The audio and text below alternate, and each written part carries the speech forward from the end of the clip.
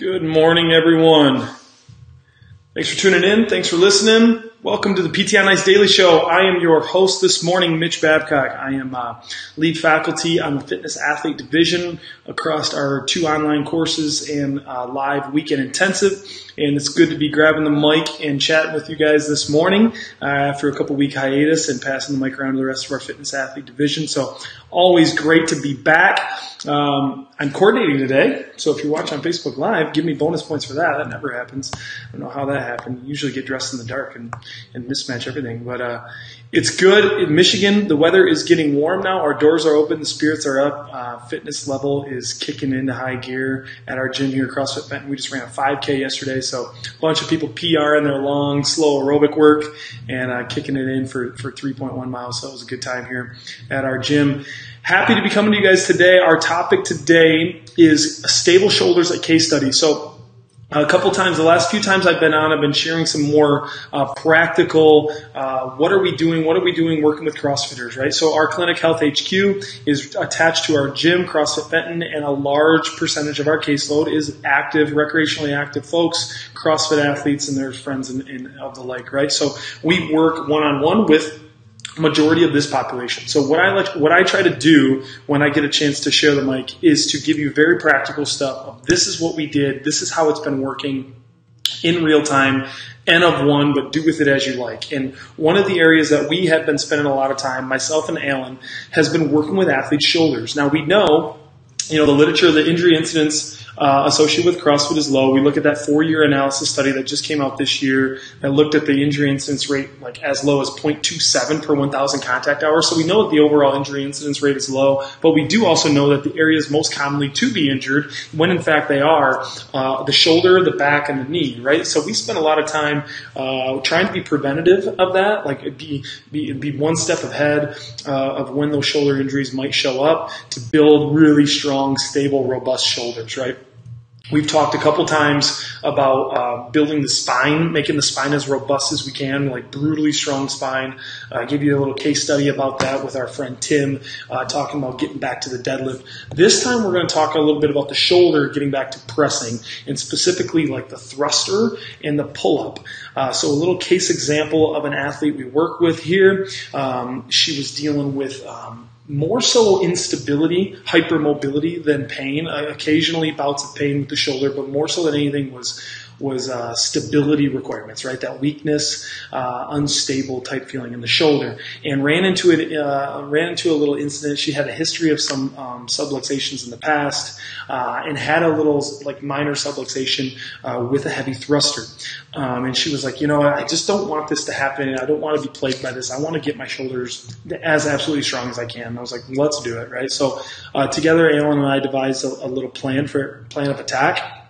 And what I'm going to share this morning is just basically how we broke that down, how we programmed that out for that athlete, and what she's been doing since, because today was kind of a big milestone in terms of getting back to the thrusters and pull-ups, the 2 movements that were most bothersome to her, right? So the pull-up more so than anything was a lot of weakness with that end range lat strength, right? To try to initiate shoulder stability in that position and begin the strict pull-up. And with the thruster was just when the bar would get away from her. Her shoulder wasn't very strong with that moment arm starting to increase as the bar drifted away from her. So some of that was technical work, technical efficiency of trying to get the bar in a better position, but a lot of that amounted to getting the shoulder strong overhead, getting really strong and stable with an overhead implement, kettlebells, dumbbells, and barbells, and then doing a lot of work to try to build strict strength in that. So what I'm going to do, if you're tuning in on Facebook Live, I'm going to try to share my screen.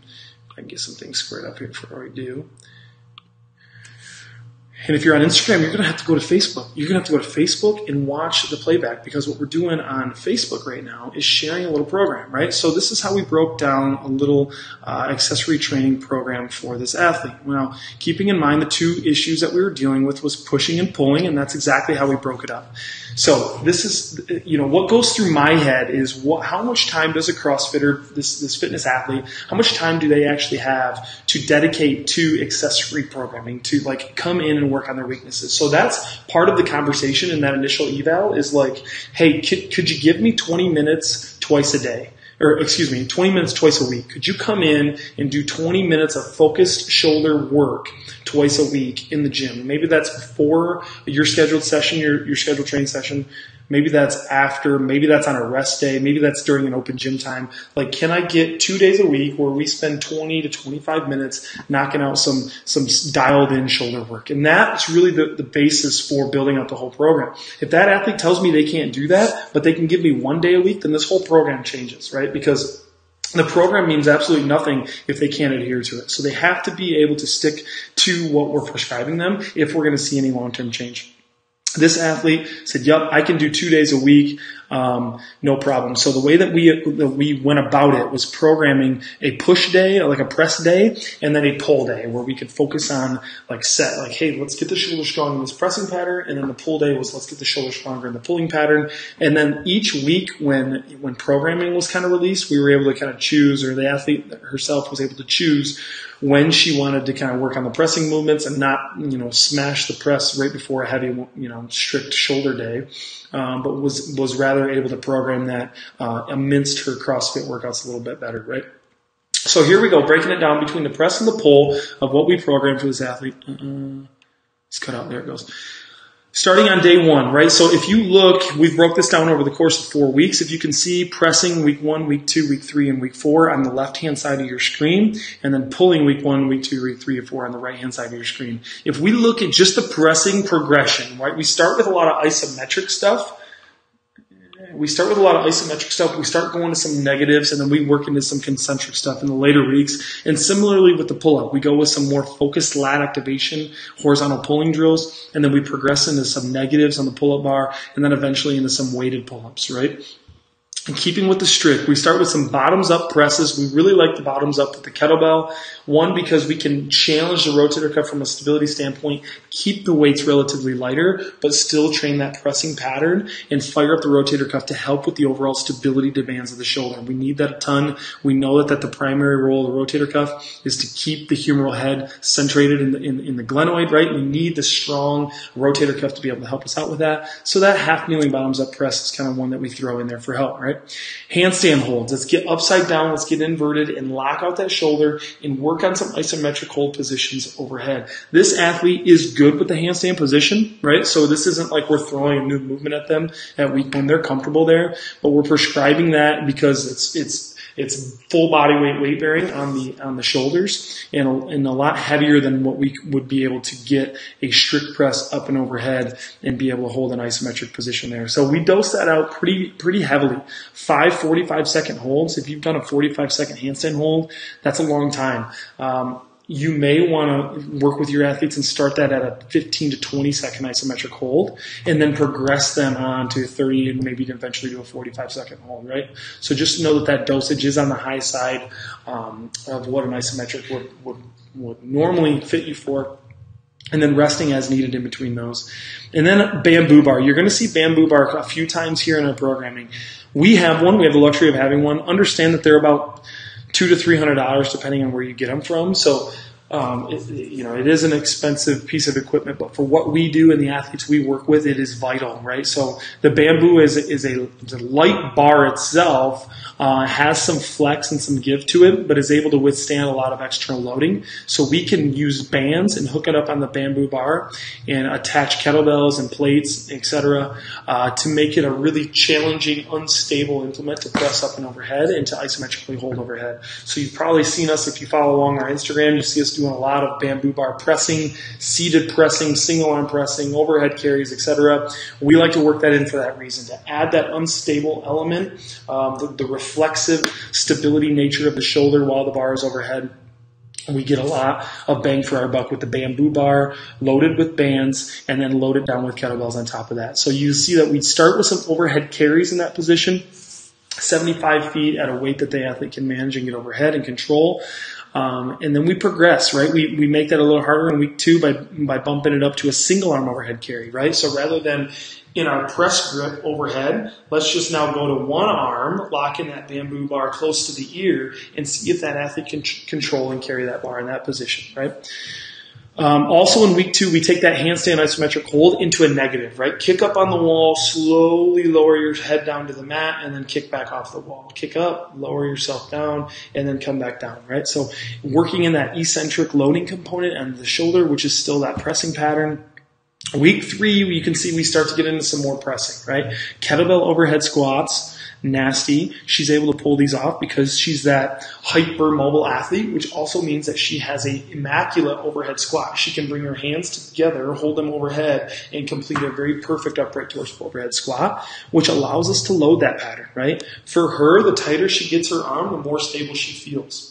The wider she gets her arm, the more unstable she feels. So we're able to load this pattern up for her, double kettlebell overhead squat, and get the shoulder strong in that position pretty early on. And we also keep in mind that the further she moves the shoulder out, the less stable or the weaker she's going to feel out there. So we need to start working in positions where she has to hold, not only in this position, but start to work the arm out and out to be strong and be stable in that position as well. I tell that to a lot of folks at our live course. When we talk about overhead squat grip on the bar, the arm position on the bar, our default is to always tell people a wide grip, right? Well, there's an inherent trade-off there, right? Because we're picking up more mobility. It's easier for us to keep the bar overhead with a wider grip on the bar, but inherently there's less just joint stability when the arm is out that far. There's more stability of the shoulder when the arm's in tight, but it's harder from a mobility standpoint. So there's a trade-off there. Athletes who have a lot of mobility typically feel stronger, more stable with a narrow grip. And just know that going into it, that we're going to have to work the strength, moving their hands outward a little bit more. Week 3, we talk about bamboo strict press. This is a really tough movement. You can mimic this, guys. If you don't need to buy a bamboo bar and you have a barbell in your clinic, wrap some bands around the bar and you can press and get a similar feel. You can also try to use a PVC pipe and load it down and get a similar feel. But know that if your PVC pipe breaks because you loaded it with too much extra load, that you didn't get that idea from me. Okay, so just keep that in mind. Bamboo strict press and bamboo bench press, both of which are very, very challenging. You'll notice that we keep the weights relatively light on those. 26-pound kettlebells and 13-pound kettlebells for the press. The inherent instability of that press pattern is going to make that really, really challenging. We don't need a ton of load on board at first to be able to get what we want out of that. And then finishing out there that 4th week of the press pattern before we talk about our pull, handstand negative to a deficit. Let's train a more complete range of motion, bringing our head past neutral, so not just stopping here, but then bringing the hands up on plates so that we stop in a negative position. We train a full range of motion of the shoulder in the handstand position. Bamboo overhead squats, single arm planks. I'm happy to report that from a pressing standpoint, this athlete was able to press a heavy thruster, 85 pounds, for a total of 49 reps in today's workout, with no issue, no pain, no instability, right? So all the pressing work she's been doing over the course of the last 4 to 6 weeks has really been paying off for her to feel a lot stronger and more stable with the bar overhead, right? Okay, moving on to our pull piece of this puzzle. Similar progression. We started with some more isolation type movements to focus on the lats and to focus on stability of the scap, right? We want to focus on like drilling the scap down when we activate the lats. When she went to pull, she had like some strange scapular motion going on. We don't label that. We don't call that anything. We just simply know it's there and we want to get the shoulder as strong as we can. So part of that is locking the shoulder blades down and then activating the lats with some kneeling pull downs. I think we changed those to like a banded lat pull down. We'd like to use a PVC pipe inside of 2 bands, like 2 light thin red bands, to get that full contraction with a straight arm of pulling the PVC down to the hips, right? That's how we would execute the banded lat pull down. A seal row, if you guys aren't familiar with seal rows, that's going to be like laying prone on a bench, chest supported, and then the bar is underneath the bench. So what you have to do then is elevate the bench, put the bench up on like a 12-inch box or something, right? So that the bench is up higher off the ground, so that the athlete can hang their arms down, grab onto the barbell, and do like an inverted barbell row into their chest. It's fantastic for isolating the posterior shoulder and the lats really, really good. So that's why we like that early. The other thing I'll notice, guys, that if you're looking on Facebook right now, you will see over in our notes here that we say reps like 1 to 2 RIR. What is RIR? Reps in reserve. We talk about this in our live course as well as trying to correlate reps in reserve with like an estimated RPE, right? So trying to program an RPE, a rate of perceived exertion, that's heavy enough to force adaptation, but not taking the athlete to failure. So what we'll say is like, hey, 5 sets of 8, and after each set, you should feel like you maybe only have 1 to 2 reps left in the tank, right? So your reps in reserve is kind of your way of noting that. Okay, chin over bar holds. Isometrics at the top range of motion. Where our athletes are the weakest, it's at the bottom of the pull-up and at the top of the pull-up, right? How many of us get to the top of the bar and struggle with that last little bit of lat activation to actually get the chin over the bar? So instead start doing this Pez dispenser thing of like trying to get the head and the chin up and over the bar. So we'll program some chin over bar isometric holds 10 by 10 seconds. You can easily make this a Tabata or a reverse Tabata, right? A reverse Tabata would be 10 seconds on, 20 seconds rest for 8 rounds. An actual Tabata would be 20-second holds, 10-second rest for 8 rounds, both of which are really, really fun to program and really, really hard to execute. So if you want to be really mean with your athletes, program them a little Tabata of chin over bar holds.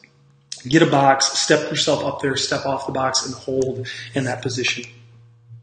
Again, with the isometric kind of hold positions first and progressing ourselves as we go through week 2, we start to throw in a lot of our prone swimmers, I's, T's, and Y's with change plates.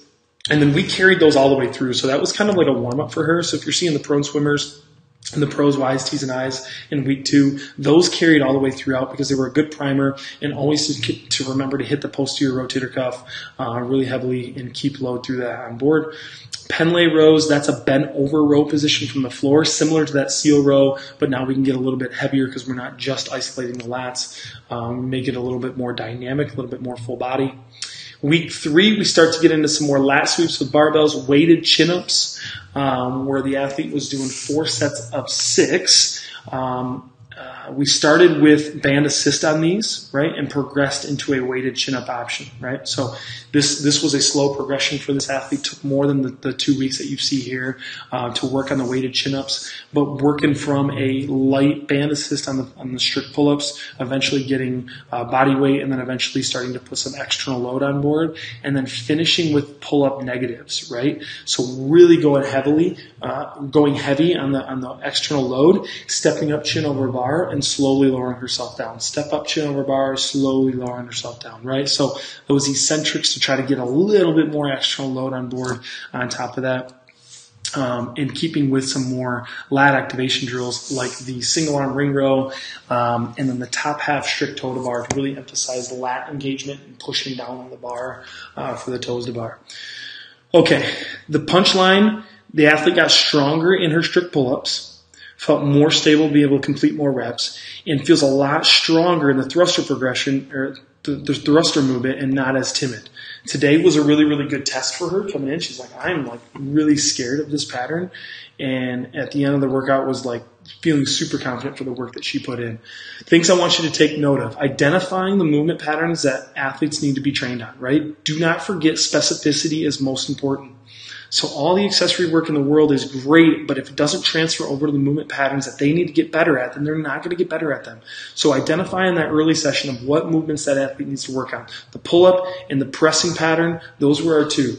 Understanding how much time does the athlete have and what can they be successful with as far as implementing an accessory program. So if they can only implement 1 day a week, you've got to get creative with what you're going to implement 1 day a week. If they can give you 2 or 3 days a week, then you can start to really pull some more things out of the toolbox and start to implement a few more things, more time under tension, more eccentrics of that nature, right? For this athlete, twice a week over the course of 4 weeks, utilizing reps in reserve if need be to try to help correlate and to try to dial in the external load that we're programming on board. At the end of the day, over the course of 4 to 6 weeks, we made some really significant improvement. And this is just one. Again, you could pick this program apart and say, why did you pick this and why didn't you pick that? And we could do that for hours. The important thing is that you have a specific progression of working that athlete from a baseline strength into some more external load, so we can have some progression over time, and that we have specificity stay on board with the movement patterns that we're selecting, right? So that's a little case study of an athlete we're working with. I have another shoulder program to crank out today that's going to look very similar to this, but for a different athlete who has different movements of their own to work on. It's kind of like our maintenance program, right? So you see us for a handful of sessions. Pain is gone, function is improved, but we can't stop there, right? So it's easier for us to design a program like this and say, what can you consistently do? Here's 2 days a week, and go ahead and go crazy with it, right? So I've got another program like this to finish up today and send out to an athlete and keep their shoulders strong and heavy, right? All right, so that concludes our shoulder program in our case study for today. I've been happy to take questions, so leave them on the Facebook page if you would, please, and I'll circle back around today throughout the afternoon and take a look at your questions and try to answer them the best we can. As far as courses go on, from a fitness athlete standpoint, we've got 3 the month of June. So Zach is going to be in Seattle with Sarah Heron out in I think Sarah's gym out there. It's going to be a good time. That's the first weekend of June, I think the 2nd and 3rd. And then Zach's also going to be in Atlanta like the next weekend, I think like the 8th and 9th or 9th and 10th. So 2 weekends in the early part of June to catch Zach. I will be out in Milwaukee with my friend Guillermo and Kelly. We're going to have a good time out in Milwaukee, so you can catch us out there the 22nd and 23rd if you're in the Milwaukee area. This weekend, Jeff's flying in today into the great state of Michigan, and he's teaching a cervical course in Ann Arbor. And I could be speaking out of line here, but there might still be a time to grab a seat for that. So if you don't have weekend plans and you think learning how to really comprehensively treat the neck sounds like a great time to hang with Jeff, there might be a chance for you to catch a seat. I'm not really sure, but we're going to be meeting him up for a little dinner this weekend, so be able to catch Jeff and catch up. That'll be a great time. Otherwise, you guys enjoy your weekend ahead. I hope it's a great one. If you're interested in the CrossFit scene, the Rogue Invitational is going on in Columbus. If you're there, give us a shout out and let us know how that's going on. Otherwise, we will catch you back on the air for another Fitness Athlete Friday next week. You guys take care. Have a great week, and we'll see you next time.